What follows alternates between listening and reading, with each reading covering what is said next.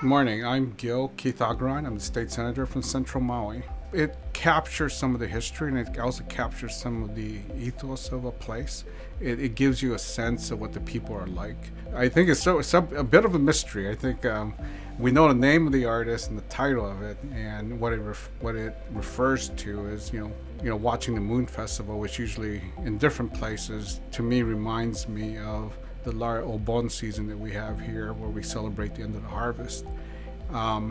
And that's one of the gathering things that we have on all the neighbor islands, especially in the old plantation communities, and something that we lost last year. So in that sense, this also reflects a little bit of a feeling of what we're trying to recover from.